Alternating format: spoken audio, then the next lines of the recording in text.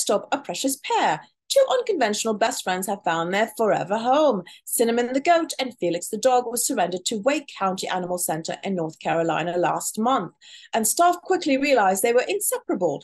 Luckily, a local foster family sponsored by the National Rescue Program, Mr. Mill Project, was able to take in the two. They will now have a spacious farm and many other four-legged friends to play with. A goat and a dog, that's not something you see very often, is it? I'm intrigued.